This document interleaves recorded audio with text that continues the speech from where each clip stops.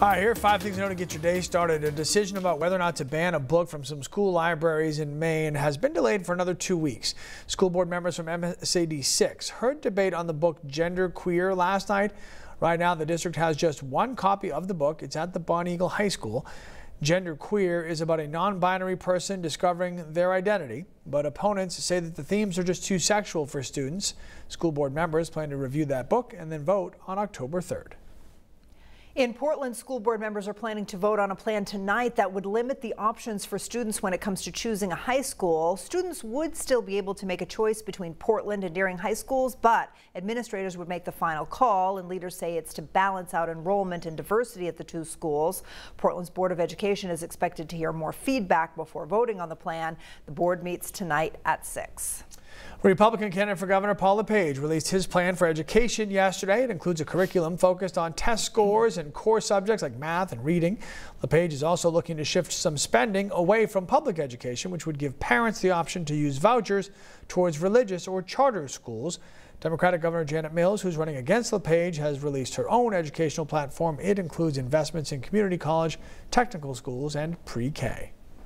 And the Maine State Senate will return to Augusta today. Senators are coming together to vote on a list of nominations by Governor Mills. Some of those include seats on the Labor Relations Board, Maine Community College Board of Trustees, Maine Commission on Indigent Legal Services, and more. Each nomination needs a 2/3 vote to go through. The session starts at 10 this morning. And the Portland Sea Dogs will host their first playoff game in 8 years at Hadlock Field tonight. The Somerset Patriots will come to town for Game 1 of a best-of-3 series. The Dogs did take 4 of 6 from Somerset just last week. First pitch for tonight's game is set for 6 o'clock. And Todd, you mentioned the field conditions. They are the best grounds crew in all of baseball. That field will be ready to go. I know. So bundle up if you're going to go. It's going to be you should chilly. definitely go. It definitely will be. And there might even be a stray shower around too, but it's not going to like wash out the game right now. But it's the playoffs, so it'll probably be a packed house anyway. Bundle right? up and support the little mini socks. Yep. Because the big socks stink. So. Yeah, they're done. No one's supporting them anymore. Nope. Cloudy and cool today with scattered showers and highs only in the upper 50s. That tomorrow we get back into some sun in the afternoon and we'll get a little warmer too, upper 60s. Thursday morning, another round of rain, and some of that will be heavy and could push amounts up close to an inch. And that would be another soaker for us. Friday, Saturday, Sunday, great autumn days. Hurricane swirls by us to our east over into the Canadian Maritimes.